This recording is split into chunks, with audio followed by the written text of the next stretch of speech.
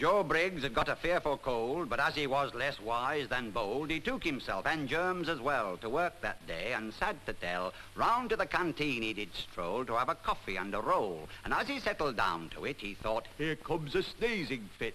Now, Joseph knew that coughs and sneezes are just the things to spread diseases, but no one else was near him, so he let some violent sneezes go. Out shot the germs, a countless horde, borne by the droplets, sneezed abroad. The big drops and their germs as well, down to the floor and table fell, and as they dried, their germs arose, all set for someone else's nose. The small drops made an airborne spray, their germs all ready for the fray.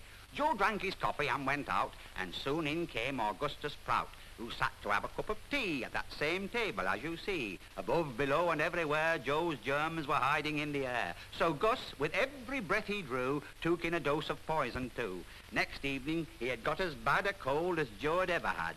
Although, of course, he could not know the man who gave it him was Joe, the moral's clear and also brief. When sneezing, use your handkerchief and trap the germs before they spread around, below, and overhead.